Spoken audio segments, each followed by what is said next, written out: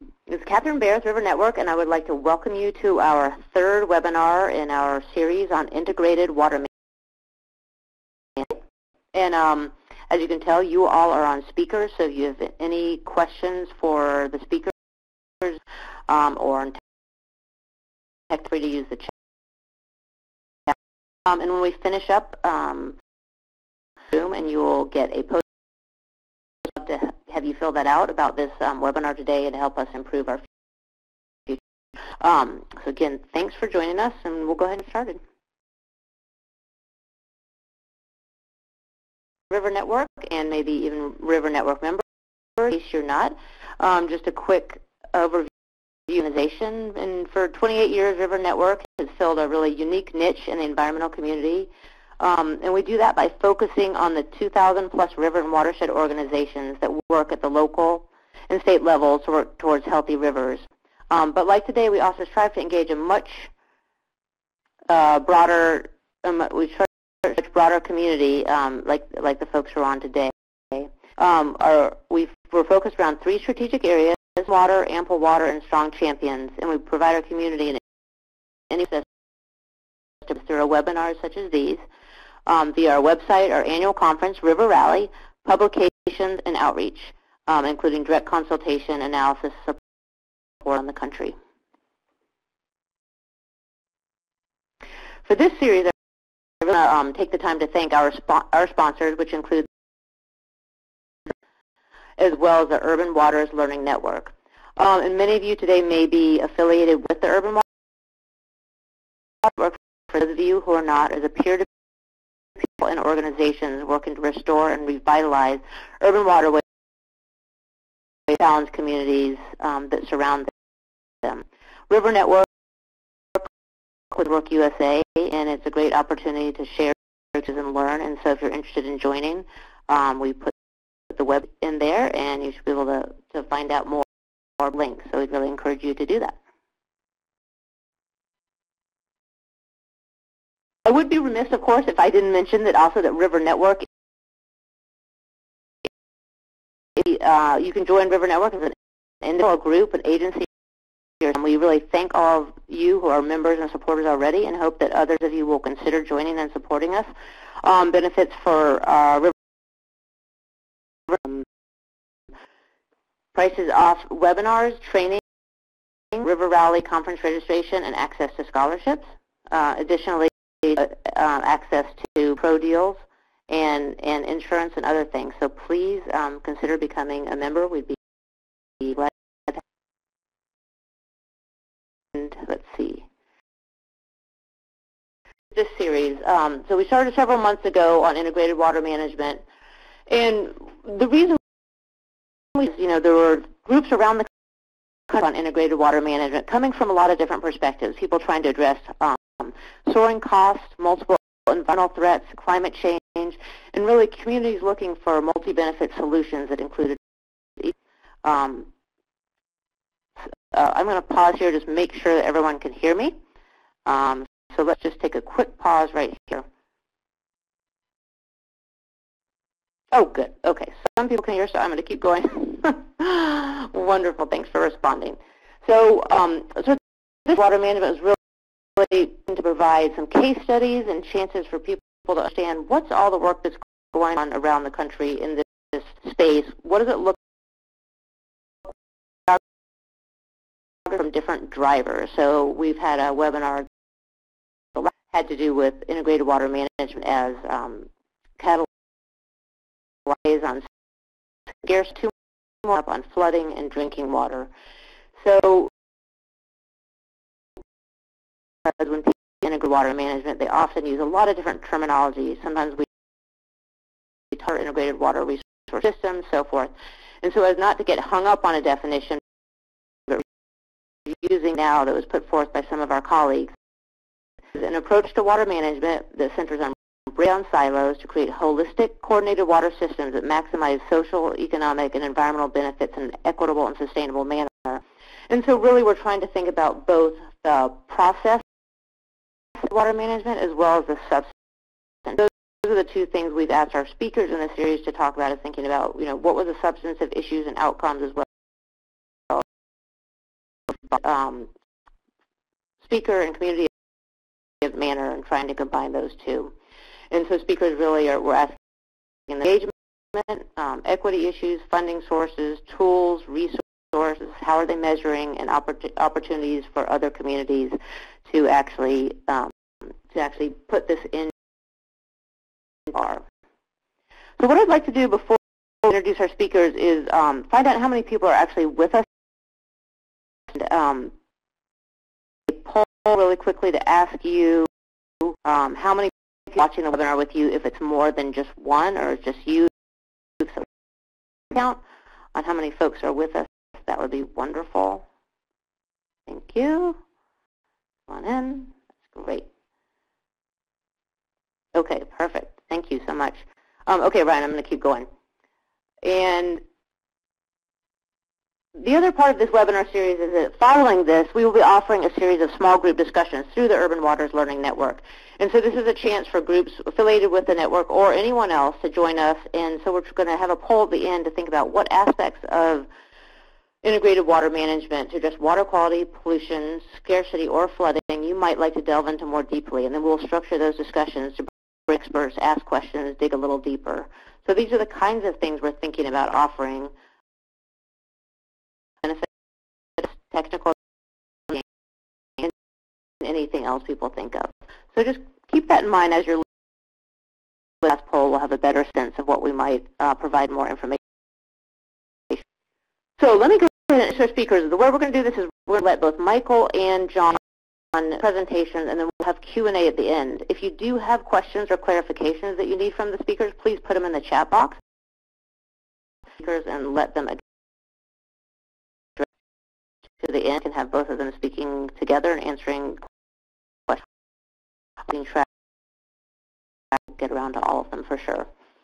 So wonderful speakers, two different scales today, with the big on a more city or urban scale, and so I think they've both got great stories. I'm really excited and thankful they were able to join us today. So first is Michael Garrity. I've known Michael for a long time. He's currently the Columbia Basin Mitigation Manager for the Washington State, where he works on water policy, habitat restoration. Prior to joining the Washington Department of Fish and Wildlife in May of this year, Michael was the Puget Sound Columbia Basin Director for American Rivers, where he led negotiations on behalf of that organization. Before that, he was also a law clerk for the Washington State Court. Michael holds a JD with an environmental law specialization from UC Berkeley and a BA in history from the University of Washington. John Scarpola is a manager of policy for the San Francisco Utilities, providing 24/7 water and municipal power services. Previously, John was a program and project manager with the San Francisco Utilities Commission, where he specialized in sustainable infrastructure solutions. He managed the utility non-potable water program, the first program in the country to permit and manage on-site water reuse systems. He was also project manager for at the San Francisco Public Utility Commission headquarters, first building-scale black water treatment and reuse system in an urban area. He holds a BS from Santa Clara University and a master's in urban planning from San Jose State. So with that, I am going to turn it over to Michael. Thanks.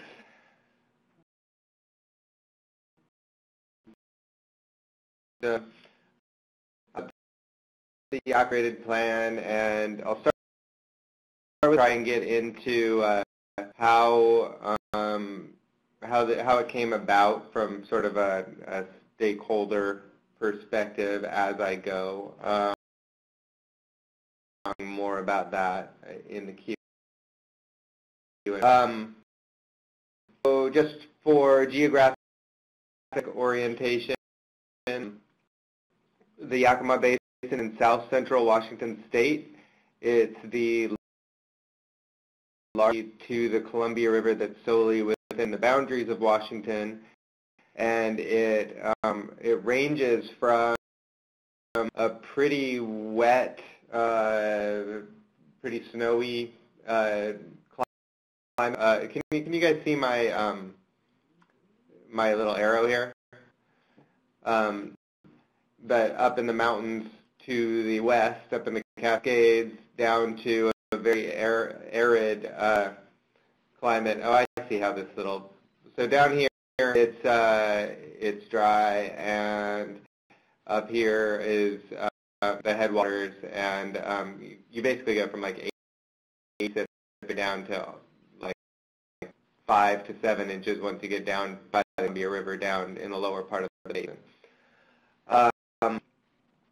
The basin has about a $3 to $4 billion agriculture industry. It's where about 70 crops are grown, and there's also a big apple and cherry and hay industry, sort of hay in the upper basin and the fruit trees lower down, peaches, apricots, that kind of thing. You can also see that a large part of the basin is composed of the Yakima Nation reservation. And the nation, as we'll talk about, are big players in the integrated plan and in the waters of the basin.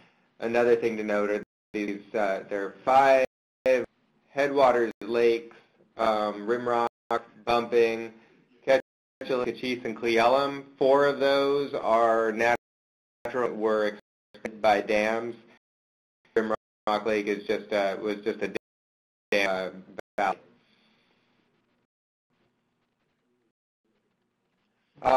The goals of the integrated plan are fish and ecosystem protection and restoration, a more reliable water supply, especially for more agriculture, water right holders, and climate adaptation, and all of those goals embraced by all the stakeholders. One reason this has been a place where conservative candidates of Washington, even though Washington's pretty progressive, more like the politics are not that from Idaho, but some conservative county commissioners in the Yakima Basin have acknowledged the impact of climate change in the basin. Droughts the last 25 years that have, and you can see from this map that the Yakima is forecast to have some of the highest impact on summer low flows of anywhere in the state by 2040, and that that's also associated with less water supply reliability for the water rights system in the Yakima. Unusual. Your water rights holding all the water that they have rights to in drought years. Water right holders, as the name implies, can be cut off, and that's really where a lot of the damage from drought has come from. Junior water right holders are often municipalities that form later, and they're often able to meet their needs by water marketing because they don't use a huge amount of water. I think I have a very good slide in here about this now. So the Yakima Basin in the wake of the Black Rock Reservoir proposal, which pumped water out in a spot that was actually in continuity with some contaminated water on the Hanford Nuclear Reservation on the Columbia River. So for that reason, it's 8 that reservoir loss moment environment.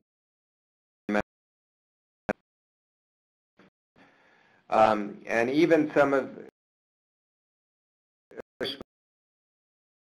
sector folks in the Yakima Basin, some more irrigation that wanted to water sooner rather than later, Yakima depending not just on flow improvements but on habitat improvements and fish passage, which is bad basin because none earlier have fish ladders or any form of fish passage for the salmon that are native to the basin. So they got together and said, why don't we try a more multifaceted approach that's represented by all the categories and elements on this slide. And the State Department of Ecology, through its Office of Columbia River, developed a plan with these 7 elements as a sort of a draft of the integrated plan that was incorporated into as an alternative in the state version of the environmental impact statement for that bigger reservoir that ended up. It also has some roots in a long time water as by 79, and this kind of could also be a new phase of that. It's called Yakima River Basin Water Program. The elements, I'll say that in addition to the tribe and the state and environmental organizations like American Rivers and National invited to flesh out this plan in 3 local counties, NOAA Fisheries, Bureau of Reclamation ended up playing a reservoir proposal go, and the City of Yakima and others. In terms of the elements of the plan, there's water marketing or water banking, water recharge, changing the way existing works, new and expanded surface storage, which was the hardest part for American Rivers. I was there to habitat restoration and protection at these 5 dams that 20th century. Just quickly going over what's included in each of those elements. The water conservation, because it's largely a rural and agricultural basin, includes mostly irrigation infrastructure upgrades like lining and piping irrigation canals, on-farm conservation, and then there's also a municipal conservation component in cities like Yakima, which is about a city of about 100,000 people. They're starting with some changes with some xeriscaping, which is a pretty new concept in that basin on municipal property, and moving toward coming up with best management practices to apply more broadly, especially if they end up wanting additional water out of this plan, which is still sort of in play. Water markets have been set up in the Yakima Basin during droughts before, but have only moved about 50,000 acre-feet in a basin that uses about 3 million acre-feet per year. So another aspect of the plan is to figure out how to make it easier to move water between different irrigation districts and from and between irrigation districts and cities. Groundwater recharge. There are one sort of benefit of the pretty extensive irrigation infrastructure and canal system in the Yakima Basin is that water can be routed to areas away from the river and put into stilling basins where maybe in the early spring before irrigation really starts up, and then if it's in the right place, it could come in as cool groundwater later in the season to cool the river and make it better for fish, and potentially add flows for in-stream and potentially out-of-stream use downstream. Another element is reoperating existing infrastructure. This is a picture of Rosa Dam. It's an irrigation diversion dam pretty much in the middle of the basin. it diverts a whole bunch of water to power the pumps at Rosa Irrigation District. And if the hydropower diversions could be reduced and replaced with power from the larger Bonneville Power Administration grid, it could leave a lot more water in the river at a crucial time for federally listed steelhead. I won't talk about the other project because it's complicated and may not happen. The most controversial, probably not surprisingly, aspect of this plan is new and expanded surface storage. I have on this slide sort of which of the 3 10-year phases each of these projects is envisioned to be in. But the first project is this Cochise drought relief pumping plant that would use more, basically pump additional water in drought years out of an existing reservoir, drafting it lower than it's drafted right now, but it wouldn't require a new or raised dam or inundate any additional land. There's a small pool raised at an existing reservoir that would be used for fish water. The drought relief pumping plant would all be used for agriculture and basically all to meet the needs of pro-ratable irrigators. And then there are these 2 bigger projects that would involve more trade-offs, deliver about the same amount of water as the drought relief pumping plant, but one is Weimer Dam, which is an off-channel dam that's been proposed for the middle of the Yakima Basin. Could potentially have some in-stream and climate adaptation benefits by capturing snowpack or rain, snow that's no longer, or that in the future will fall as rain, that isn't stored in the mountain snowpack. And it's not on the main stem river, so it's got some benefits there that would impact the site it would be constructed on. And then there's a expanded bumping reservoir, which is down in the southern part of the basin in the mountains. And this one's controversial because it's some old-growth forest that the expanded reservoir would inundate. I'll talk more about how the phasing works in a little while and some of the considerations for the environmental community and other stakeholders as that stuff was looked at. There's extensive habitat protection and restoration that's included as part of the plan. Excuse me. There's main stem and tributary floodplain restoration, really extensive floodplain restoration in the middle of the basin where the Natchez and Yakima rivers come together around the city of Yakima. About like upwards of 3,000 acres of restored floodplain is possible and is being worked on in increments right now. There are passage improvements in tributaries like creeks that have their own little irrigation districts, and some of which have gone dry. So passage improvements can be both from things like from water conservation and having additional flow or any flow in the summer, as well as removal of small removal or reconfiguration of irrigation diversion dams so that they allow fish to pass. In-stream flow improvements from water conservation and water acquisition. There's a goal of protecting about 75,000 acres of land, most of which has already been accomplished through the plan, through a combination of acquiring checkerboard forest land from Plum Creek timber, acquiring a 50,000 acre block in the Teanaway watershed that's was really ecologically important and was really important to getting environmental community support for the plan. And then some additional federal designations under the Wild and Scenic Rivers Act and the Wilderness Act. About 20,000 acres of new wilderness has been agreed to, which is a big deal in this on the east slope of the Cascades, and about 200 miles of wild and scenic rivers.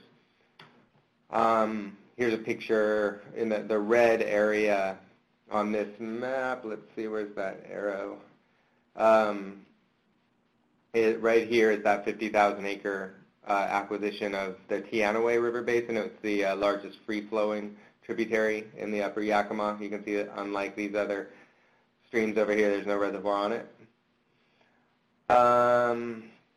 And then fish passage. This is both downstream and upstream at these reservoirs. This is Cleellum Dam, which is the first one that's going to get permanent fish passage. This little slide here is a temporary fish passage, juvenile fish passage slide.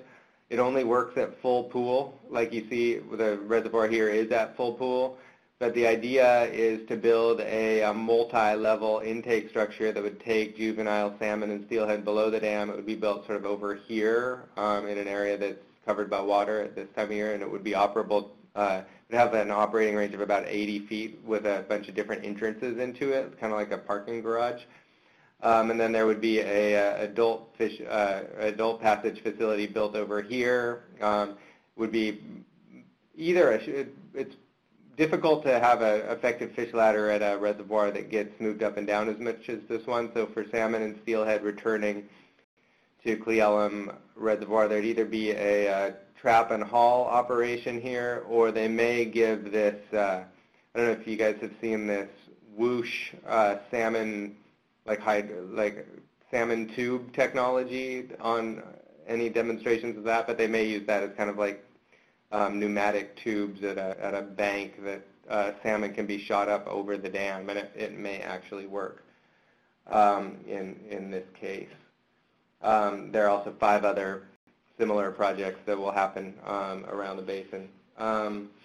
The results of the plan from a fisheries standpoint would be going from about 20,000 salmon and steelhead returning to the basin today to up to about 400,000 after full implementation of the plan. A lot of those fish are sockeye salmon, which have been extirpated from the basin. They were extirpated as of about 1910, and the Yakima Nation has already reintroduced a naturally reproducing run of about 4,000 to 10,000 fish above the reservoir, above the dam that I was just showing. And that reservoir, as permanent fish passage is put in place, is probably capable of supporting at least 50,000 sockeye. But there are also endangered steelhead that will benefit greatly from restored habitat in places like the Teanaway and better flows, and Chinook and coho and bull trout as well that'll be benefit from the plan. There will be protection of watersheds like the Teanaway and through some of the federal designations. And then the goal is that even in drought years that pro-ratable irrigators won't see more than a 30% cut in their water deliveries, which is basically adequate for them to get by in a dry year, as well as a reliable water supply for communities. Using of the plan, practical and retaining the environmental community in particular. Those large subsequent phases beyond that would require separate authorization would need federal authorization to proceed. Phase 1 includes that drought relief pumping plant at the existing reservoir, fish dam that we were looking at on the previous dam in the basin, a small pool raise at the dam, designation of 3 rivers in the Cleellum Watershed as well as 60 miles of conservation of about 70 acre feet, and then significant habitat such as floodplain restoration and the removal of the mouth of the river that causes temperature issues. Let's see here. And where we are and where we're going. The state of Washington has given $62 million to date. $800 million of that was for that Teanaway watershed acquisition. Another state will be requesting about another $30 million this year for the next biennium in the state. about it's a little because there are a lot of pools, some of which you could consider you wouldn't because of other mitigation obligations in the Columbia Basin. And $50 million in federal funding to date. There's legislation in Congress right now, an energy bill that would authorize the first phase of the integrated plan. The main thing that needs new authorization is the Cochise Drought Relief Pumping Plant. That may, and as well as some water conservation on the Yakima Nation's irrigation district, project, which is called the Wapato Irrigation Project. That could move in the lame duck session of Congress after the election, depending on what happens to the energy bill overall and what Congress is, whether they want to do any work after the election. There will be continuing state and federal funding requests, and there's a environmental impact statement process currently underway for the Cochise Drought Relief Pumping Plant.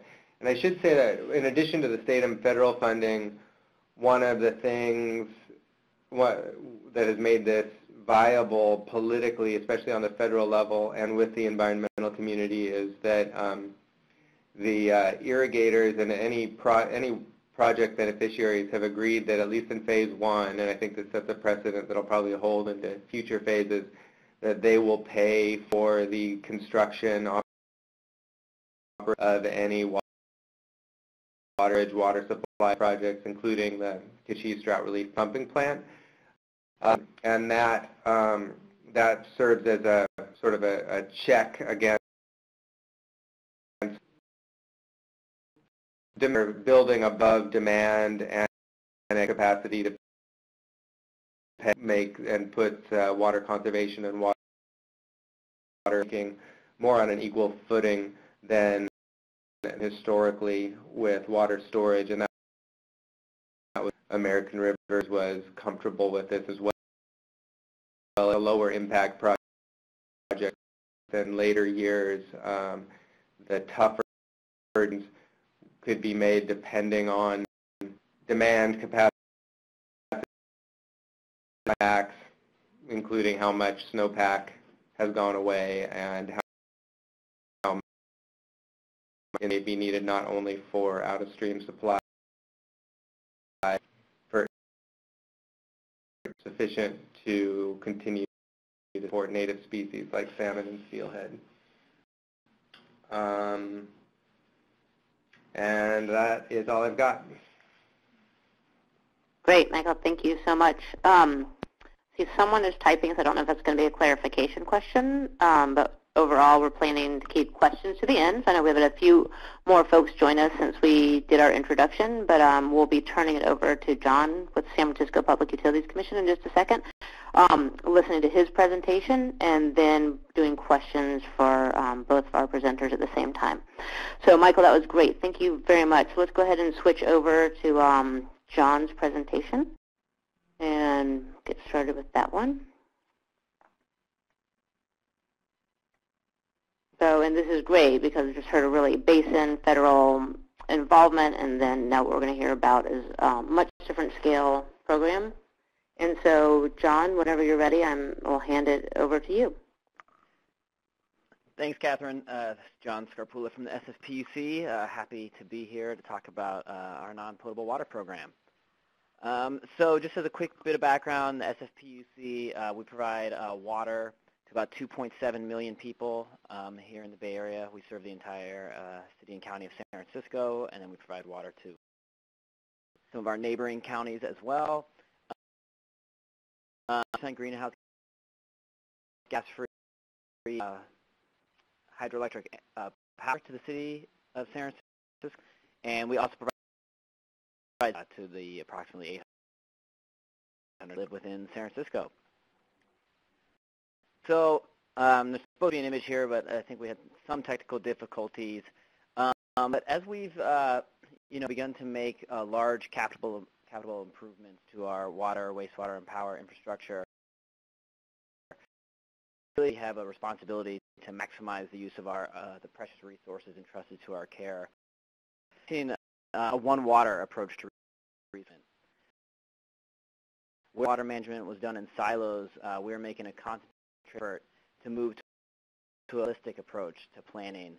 Considers synergies between water and wastewater system operations, and actually the role that the energy from a generation and consumption standpoint takes.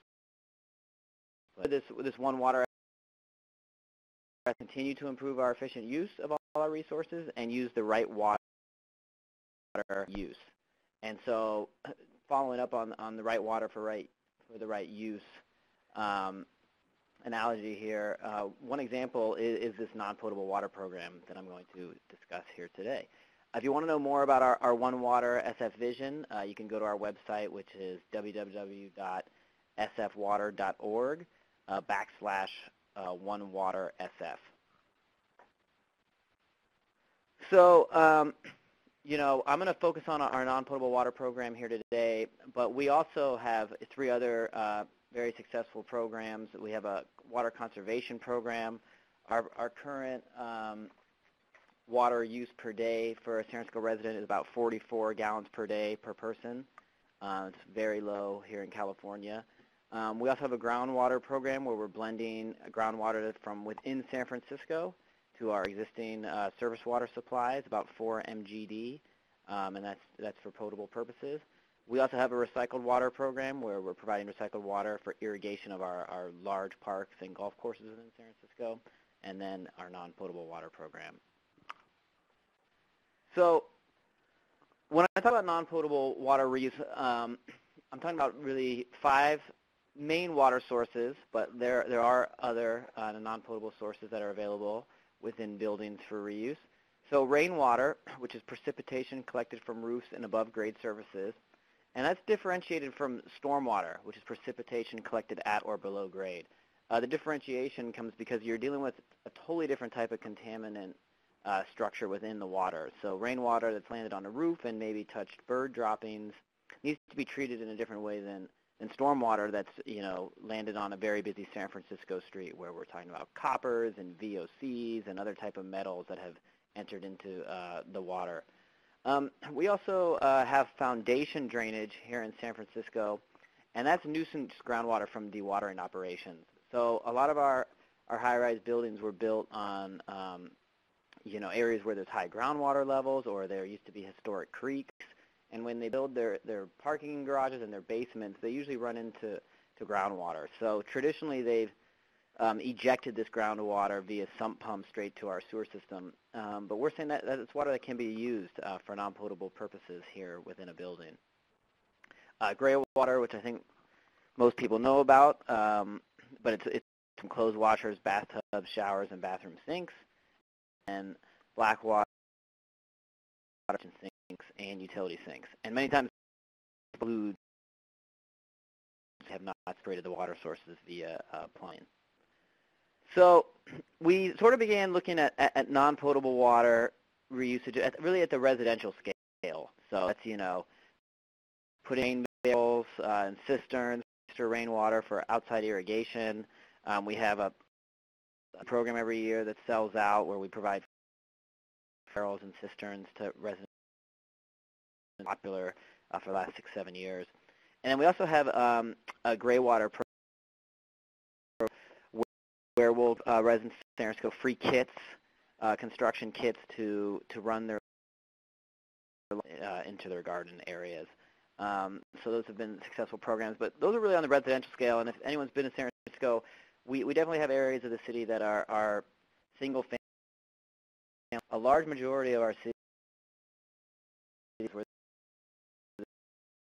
in Manhattan, so a portion of our city really lives in larger buildings such as this. So what we had to do was, rethink how not only buildings but also could use and produce water. So I think traditionally in water, at these high-rises, we've said, okay, this is a demand on our water system. But what we're flipping around and saying, yeah, it's also a supply. There's a non-potable supply that can be reused within these buildings and within these districts, for irrigation, for a host of non-potable end uses.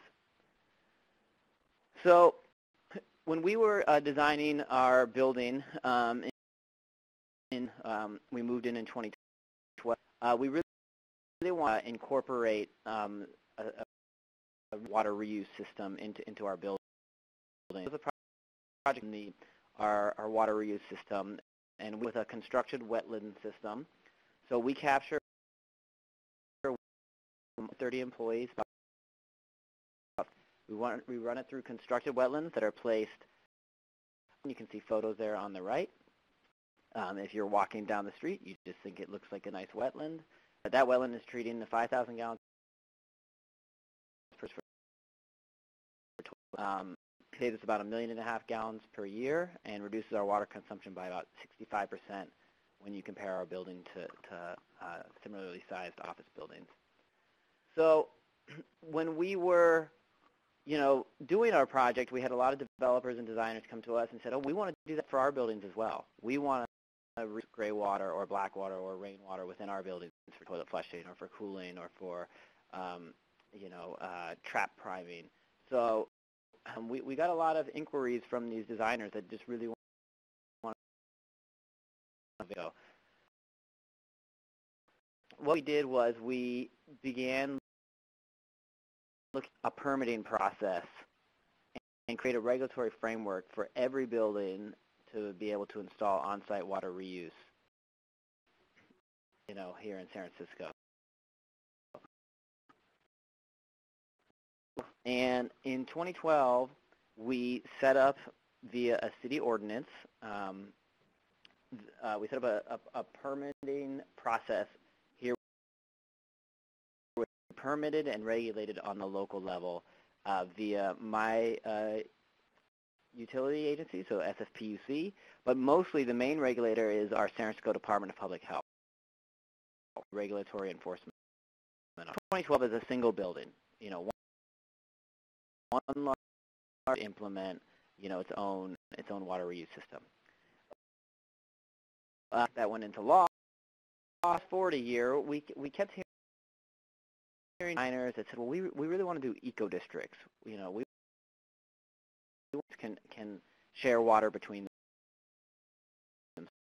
So to the board, and we really need to look. Are there any laws prohibiting from non-potable water between cells? And what we came to find that we didn't think there were laws for district scale water reuse systems. So in 2013, we amended the program, again via city ordinance, to allow for buildings to share non-potable water between them. Fast forward again to 2015, which now in 2015 we had been in one of the droughts in California history for about 4 years. And one of our Board of Supervisor members, he moved forward with introducing an ordinance that would mandate on-site water reuse in any new building or development project that is over 250,000 square feet. So now all new development projects over 250,000 square feet in San Francisco must install on-site water reuse systems for toilet flushing and irrigation purposes. 250,000 square feet sounds like a big project. In San Francisco terms, it's not very big. Our headquarters, for example, is 13 stories. It's about 280,000 square feet. So, we put it at roughly a 10-story building, 11-story building has to reuse water on site. Almost every new building that's going up in San Francisco now is bigger than that. So, what we really try to do here is to integrate our decentralized water reuse systems into our centralized infrastructure. If you go online, you can find a non-potable water system project report that's on our website that details some of our more interesting projects that have come forward and installed on-site water reuse systems. I just want to give a couple examples here. Some of these slides may be dated, but I will update them.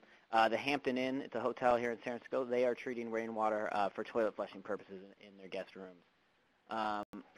This is a slide that's a little outdated because it's proposing to treat rainwater for toilet and urinal flushing, but this project is actually online, And this is our big cruise ship terminal. So at Pier 27 here in San Francisco, when the big cruise ships come in and the guests go through our visitor center, all of the toilets there and urinals are flushed with rainwater. Here's an interesting one. Again, this is online as well, so it shouldn't say proposing. But this building is an old PG&E, Pacific Gas and Electric, warehouse building where they have a lot of their shops and some of their their maintenance workers. And it's an existing building, and it sits on an old river, the Mission Creek River that runs through underground San Francisco. And so when you used to go into their basement, they just had this little river just growing right through their garage. And so when they did a remodel of the building, they said, well, we have all these toilet flushing demands, from our crew here. Why don't we capture some of this river water and use it to flush our toilets? And so they did. And so they installed a system, and this system now sends the treated foundation drainage up to toilets for toilet flushing purposes. And it's different because this is an existing building. Usually we see these water reuse systems in new buildings, not in existing buildings. This is our new, again, this is actually online, so it shouldn't say proposing. This is our new public safety building. It's the headquarters of our police department and fire department here in San Francisco. And they treat and reuse rainwater from the roof, stormwater from the ground, and gray water for toilet flushing and irrigation within the building. And then here is an actual one that's proposing. So this large green roof you'll see in the middle of this project, or in this image here, is our new Transbay terminal. And it's going to be called the Grand, where multiple different trains and subways and regional BART system will all to this central station.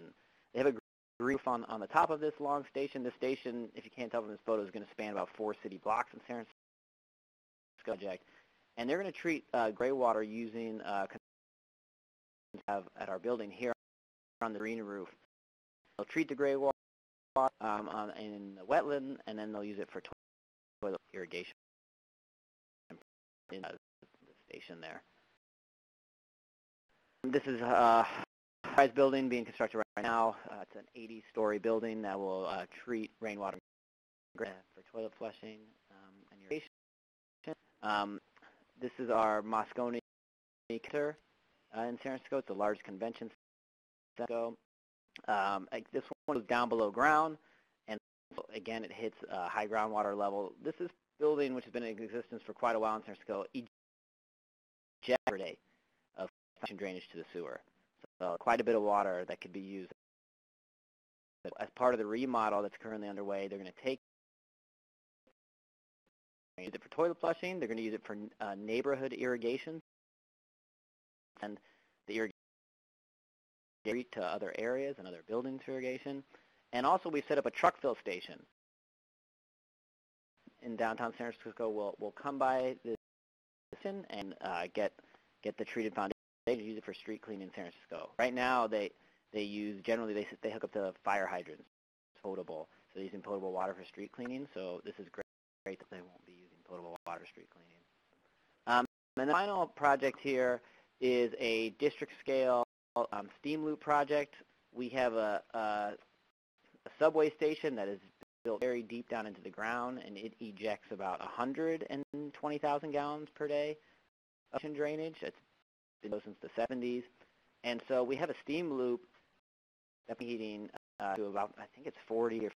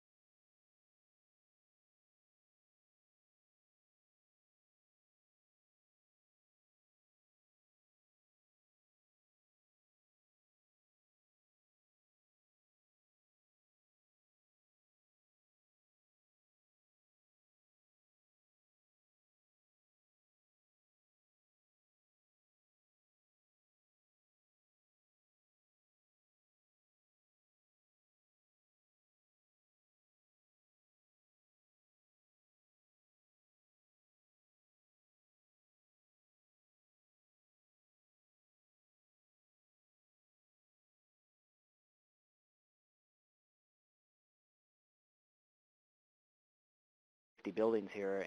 And once they, understood what we were doing here, and also understood that they could implement both, building codes and public health codes that are protective of health, which is the number, one critical important thing. Fantastic here, but public health always trumps that. We created codes that are protective of public health that do allow these to go in to be. So I would say that was the biggest barrier is just bringing folks that aren't in the water recycling world, up to speed on work. Hey, I've got a couple questions. I'm just going to throw these as they come in. Make sure from my use considered or water management plan for the Yakima? Not on a municipal, like on a much more, not what most people mean by water these days. There are some really interesting issues about what happens to return flows in different parts of the basin and where water conservation is really valuable for the might not be. On the municipal side, I guess, and more about that irrigation.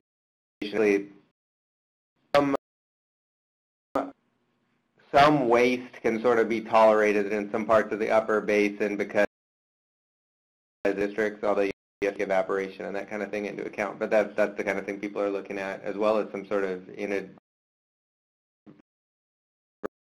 that can actually have some beneficial impacts on the stream. On the municipal side, for the first of the project, all the out-of-stream water supply benefits are going to and not to municipalities, and that's development of services, whether it's conservation or might be considered, have been kicked for later phases of the project, because it's not anticipated that municipalities will be going after water that are developed by this plan. Near-term actions are just more minor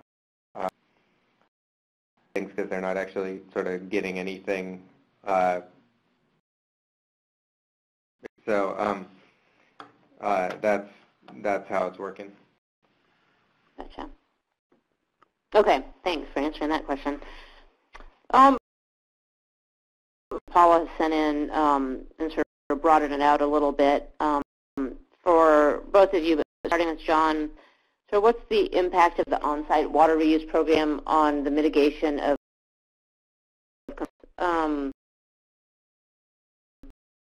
throw into there sort of when you all went to a program, did you have a sense of whether there'd be a benefit to environmental flows or the bay or any of the environmental conditions? And then kind of a similar question for Michael. It sounds like there were a lot of the modeling that happened with Yakima was very driven by understanding the stream flows, and where did that happen, and how did you get agreement on it? So let me start with John. Prior to our non-potable water program, which again was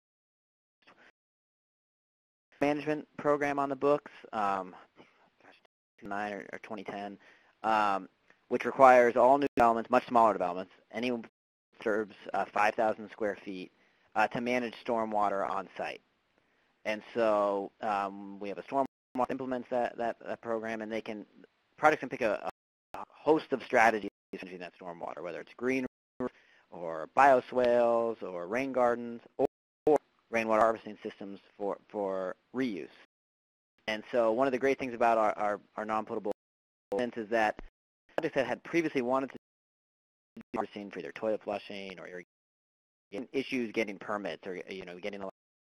But when we created the non-potable permit, immediately forward that say, oh, we want to manage our stormwater and meet this storm rainwater harvest through this non-potable program.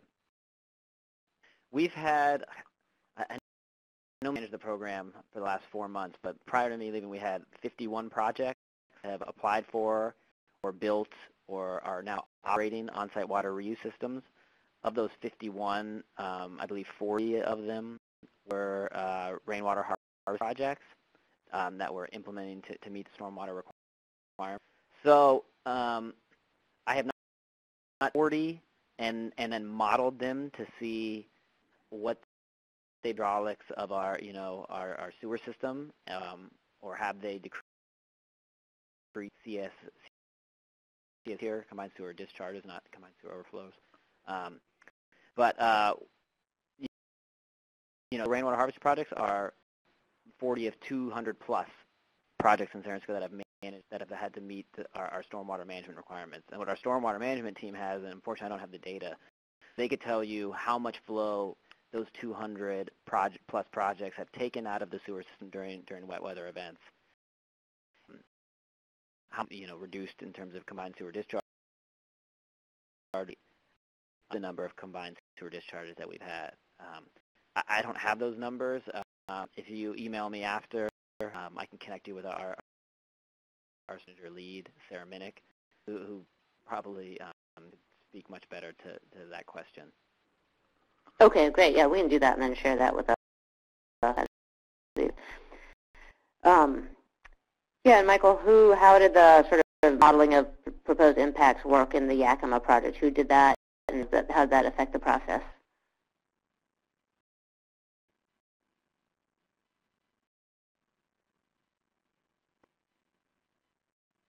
We may have lost Michael.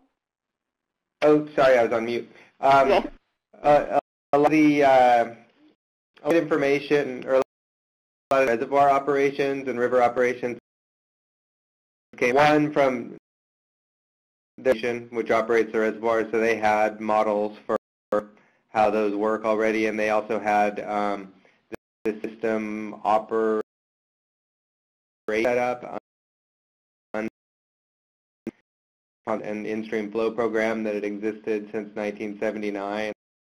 So a lot of that infrastructure was there, looking at how you would tweak the system based on the new actions that were under the plan.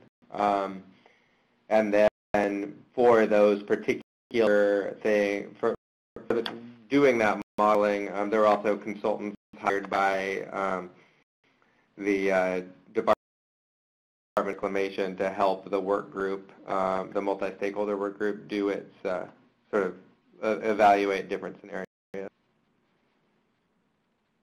Right, so you had a lot of articles and information. Yeah. So it was fairly. I think the technical help that was hired for this process was able to take advantage of a lot of pre-existing information and models. So building on Patty's question here, for both of you, what as groups are thinking about how they might take on either projects like this or processes like this, what in your process really allowed you to get to at least successful outcome, and what questions should community members be asking if they want to do this, especially thinking that many people, you two happen to be from the West, what's the application in other parts of the country? And what advice do you give people who might be trying to undertake similar processes and people working together on these sorts of projects?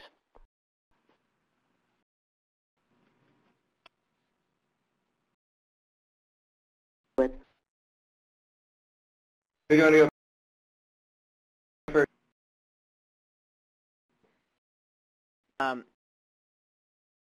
Our program, specifically, we had a lot of support from his office, elected officials, San Francisco's, being, an environmental initiative, so the support of the community. Um, generally developers and designers come out, sort of against, initiatives that are going to make their projects more expensive. So, it's very expensive to build here. But with this one, we've, had a lot of support from day one. In terms of its applicability, to areas, it's interesting because when we sort of put out feelers and creating this national group of folks working towards on, we'd get Texas, Arizona,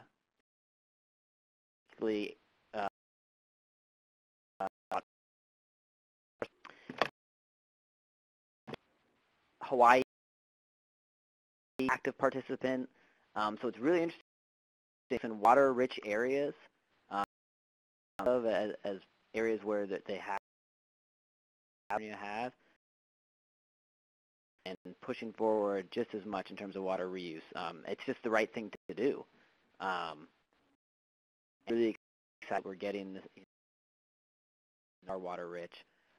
So, we feel that we have a broad support across the country, and to be honest with you, the rest of the world's been doing this for a while.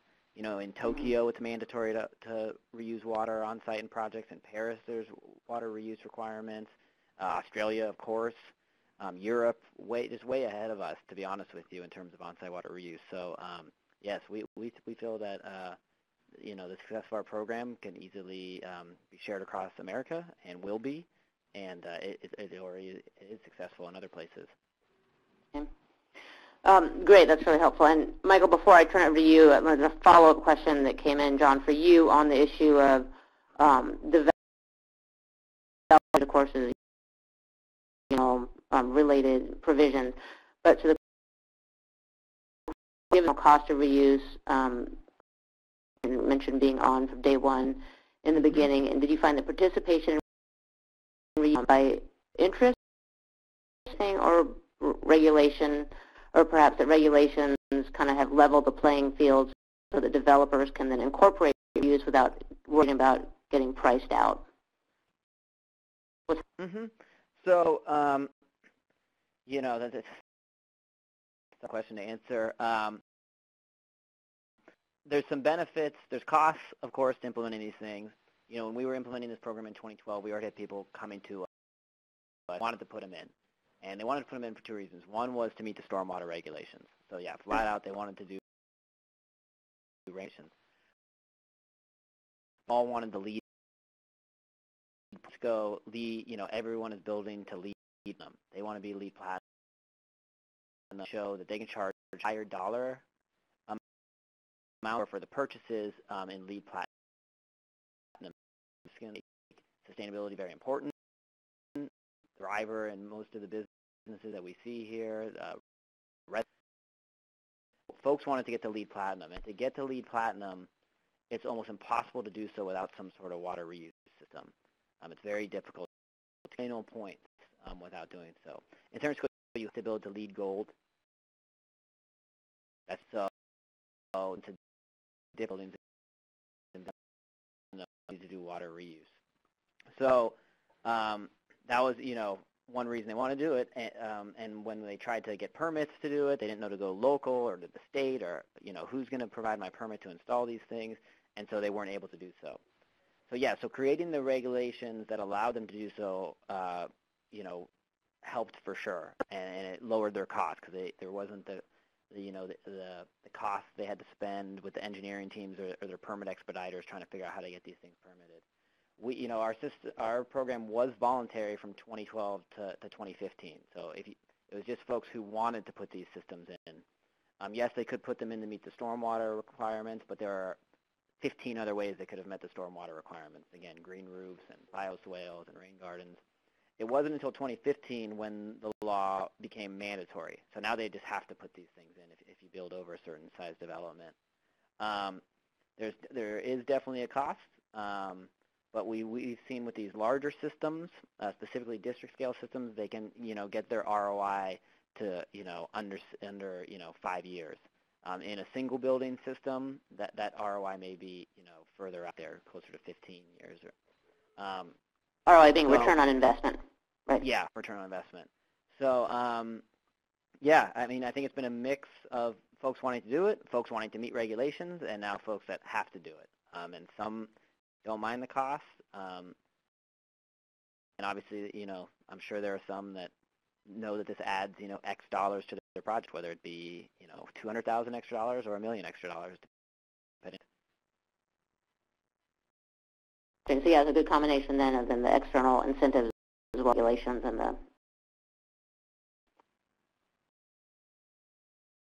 So back to you, that with the question we started with in terms of the looking back.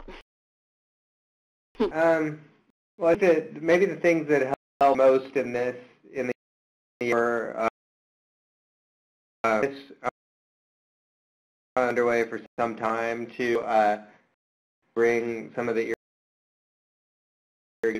will basically make their operations environmentally responsible and efficient in terms of having had some federal assistance with screening irrigation diversions and investing in some water conservation and water efficiency. And then the fact that there was this sort of, that some of the water interests in the basin really overshot with that big reservoir proposal allowed for a good conversation between the Yakima Nation and some of the more pragmatic irrigation districts and environmental groups and state and federal agencies about what might be a better, more targeted approach. So I think that's sort of maybe the more structural thing. And there's also in the Yakima Basin, unlike a lot of basins in Washington State, it has had all its water rights, surface water rights at least, adjudicated. So there was relatively high legal certainty among all the players about what their water rights were, so they didn't feel like they'd lose, like they had sort of the basic water rights at risk as part of the negotiations. So that was helpful.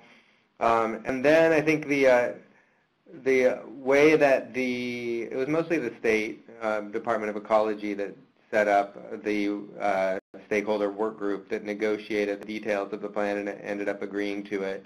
And that had a good mix. They were smart about what kind of personalities from all the different stakeholders they got onto the work group and how they managed dissension and how they ran a public process. So that was that was important too.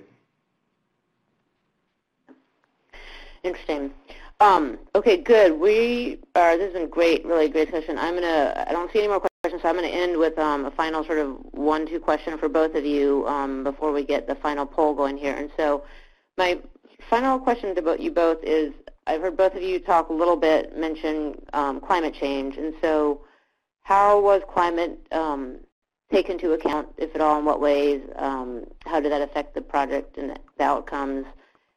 And also, how, if at all, do you feel like your processes addressed sort of equity issues within and economic benefits to a range of stakeholders within your service area or basin? So yeah, I can go ahead and start. This is John from the TUC. So, we take climate change into consideration with every program and project we do here at the SFPUC. And, we just had this historic drought in California here, which we're not out of. And, to us, that unfortunately is, how we expect the future could really truly be due to climate change with, less precipitation. But when it comes, it's more intense. So, we need to design our buildings, design our districts, rethink how these alternate water sources can fit into our larger water portfolio. We know we're not going to be able to rely on the amount of snow melt in California. So, this was become a more resilient city, a more water resilient city, to capture end uses. So this fit run with all of our climate change initiatives.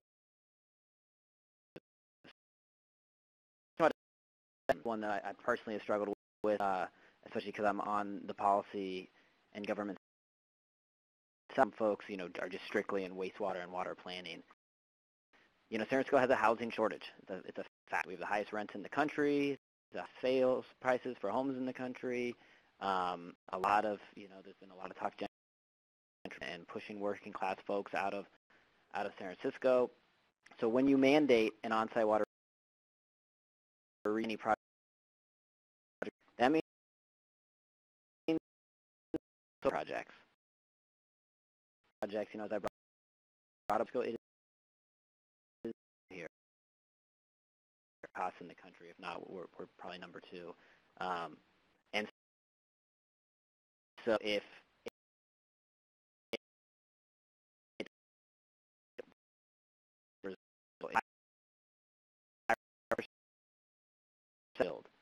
so how can a nonprofit that's trying to build 100% affordable housing, because not only do we have mandatory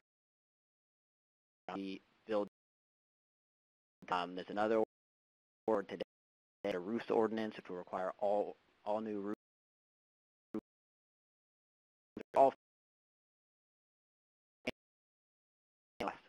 So do you waive these requirements for 100% affordable housing projects? I mean, that's one method. But then you could have more of an equity issue, because then you have only well-off people living in these green and sustainable buildings, and people who can't afford them are living in, boxes that have no solar panels, that don't have water reuse, that don't have, wall-to-wall glass that lets the sunlight in. So are they built in dated buildings? I don't know. These are very tough questions that we struggle with. So, we'll continue to hone our program. We have an ordinance going forward right now at the Board of Supervisors to amend our current non-potable program, which exempts some, but not all, affordable housing projects from having to do on-site water reuse. These are 100% affordable projects. So it's a tough one. It's a tough one. Interesting, really thoughtful answers. Yeah.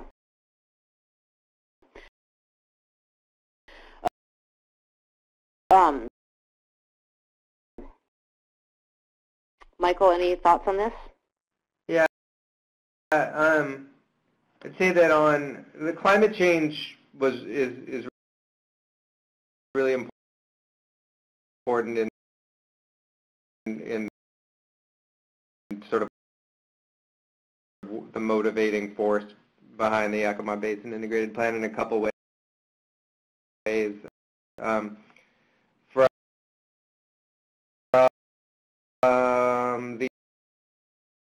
the fish and wildlife and environmental perspective,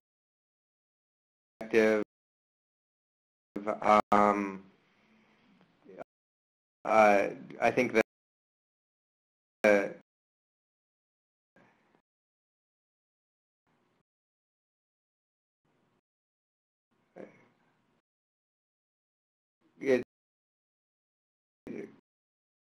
climate change both informed the urgency of working with others to do something because of the impacts of doing nothing, and that also, so that on one hand maybe led to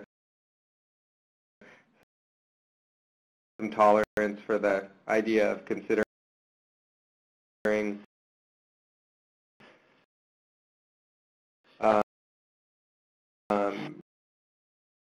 new storage with some trade-offs.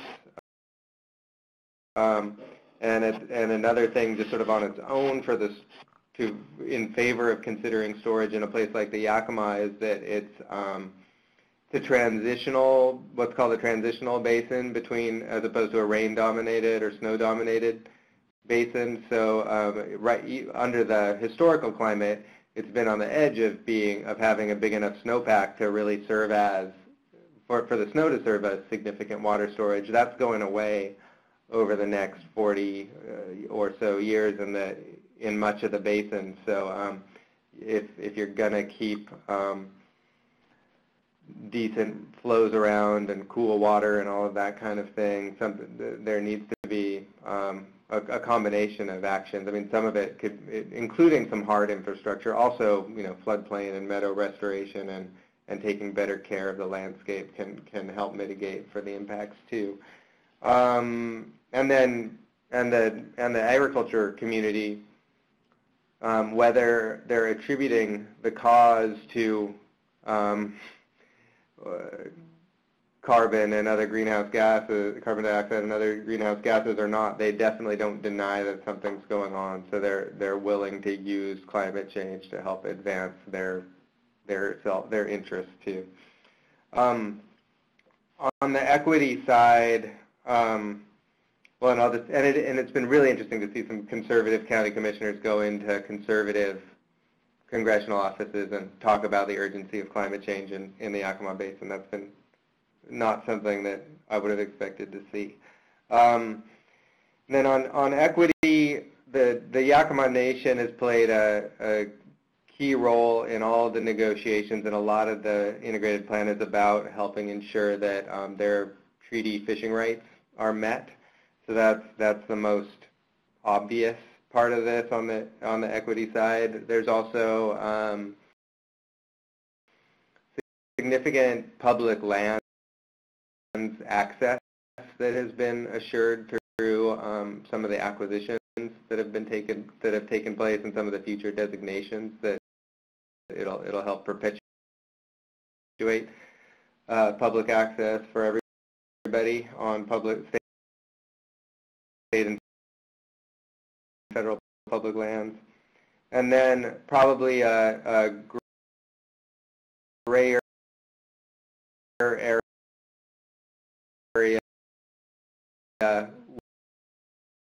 would be, you're helping a big farm economy continue in the Yakima Basin through these investments in better water management, and that helps. And there's a largely Latino workforce on those farms. It's not doing anything to make those jobs better. It's not taking that on, but it is helping keep that economy relatively vibrant. Great. Thanks to you both. Really rich discussion. I'm sure we could go a lot longer. We're going to cut it off